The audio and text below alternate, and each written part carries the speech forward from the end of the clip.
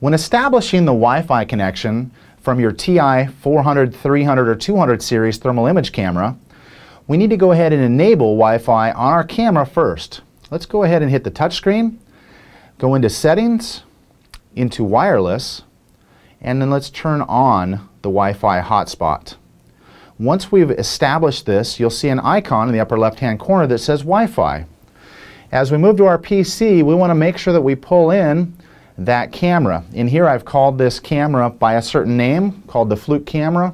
I'll go ahead and double click, enabling that communication link between the camera and the PC, and then you'll see an icon pop up in this upper left hand portion of the screen that tells us that we've made communication, and now we can go ahead and work within this.